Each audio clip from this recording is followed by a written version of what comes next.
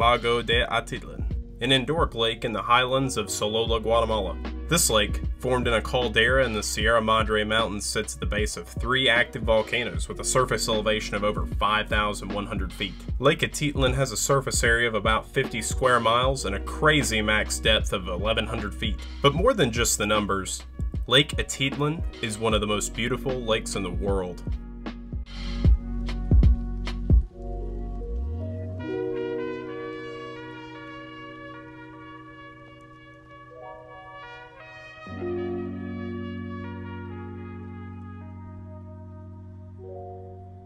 Alright, all you divers out there, welcome to Rest and Wreck. I'm Church. This video is the first of a new series I'm starting called Dive Site Reviews. If you like videos like this, be sure to like, share, subscribe, and hit that bell icon so you never miss a new video.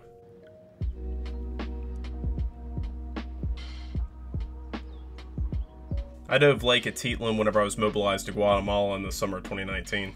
I took a boat to a little town on the north shore of the lake called Santa Cruz La Iguana. When I got there, I went to La Iguana Perdida, a lakefront hostel and location of the only dive shop on Lake Atitlán, ATI Divers. Since Lake Atitlán is at 5,100 feet above sea level, I had to get altitude diver trained. I met with my dive instructor, George? Correction, Latin America. Jorge. Jorge trained me and I got my PADI card. Yeah. Look at me rocking my local Guatemalan swag. Bruh. We got into the boat and went to the first dive site, Agua Caliente.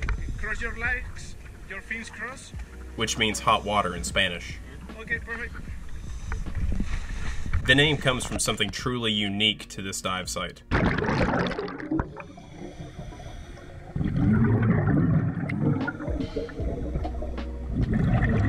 So, the volcanoes that are around Lake Atitlán, they're not dead. There's a lot of geothermal activity in the area. There's a place on this dive where you can stick your hand into the sand and actually feel the heat off the magma.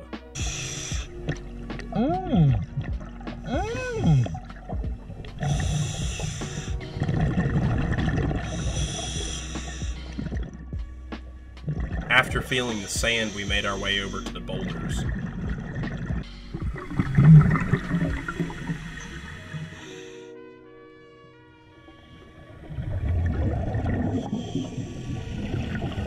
The second dive we made was a wall dive called Castle del Mundo. It's named after the hotel that's right above the dive site on the cliff.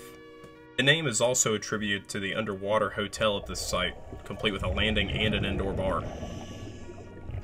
This is me on the landing now. He would have taken me to explore it, but given this was only my second dive outside of basic open water, he wasn't going to take me into an overhead environment. But here's some footage of another group doing it.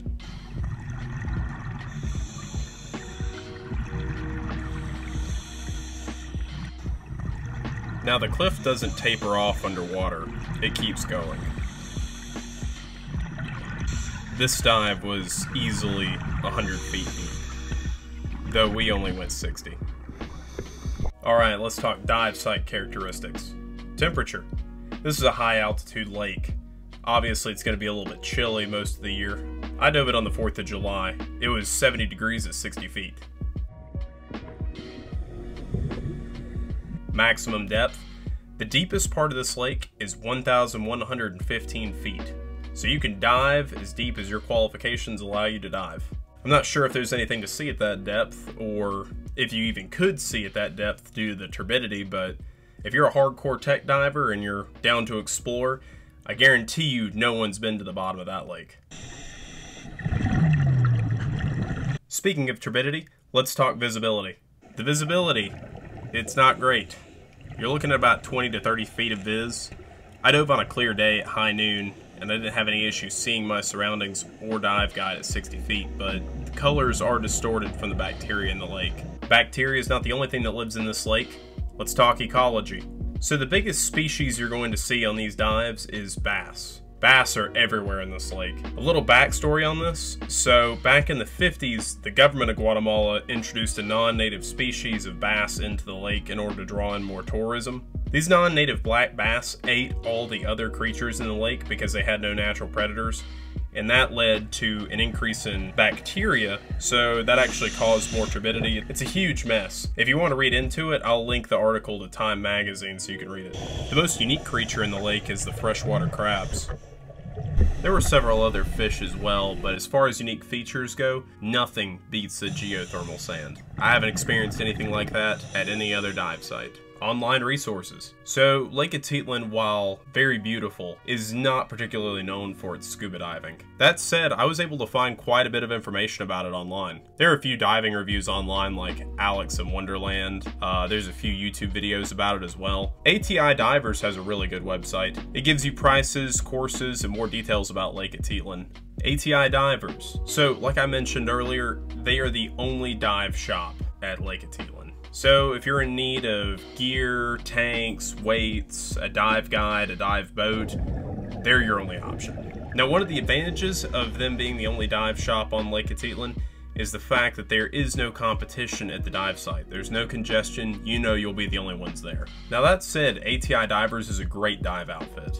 They were knowledgeable, they were friendly, they knew their way around the lake, and they catered to my skills, or in my case, lack thereof. They don't have a robust storefront with inventory. They only provide dive excursions and training. But the best part about it was the price. So I purchased 2 dives with dive guide, rental gear, PADI altitude diver training, and it cost me about $250. I really like ATI Divers, but this is a dive site review, not a dive shop review. I love the dives, but given the visibility and the lack of things to see, I have to rate this dive site as a 2-star.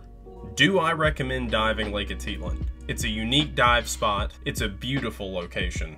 Do I think you need to fly to Guatemala to dive here? No. However, if you're visiting Guatemala and you happen to be in the area, it's definitely worth taking a day to do.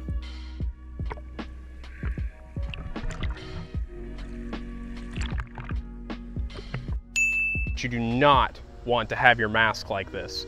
A wave comes, you trip and fall, anything can take that mask right off your head. Well, I hope this video helped. If you have any questions, be sure to leave it down in the comments or you can message me directly. As always,